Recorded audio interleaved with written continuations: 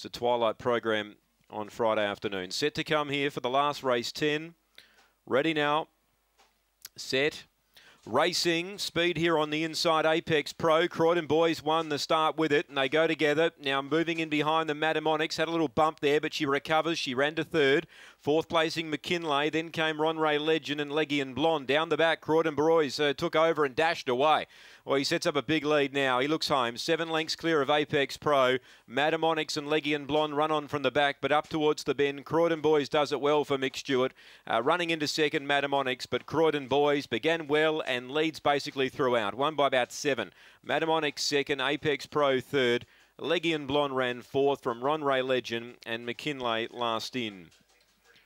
So the favourite Croydon Boys wins the last here for Michael Stewart. Madam Onyx second, and Apex Pro runs third. 6, 3 and 1.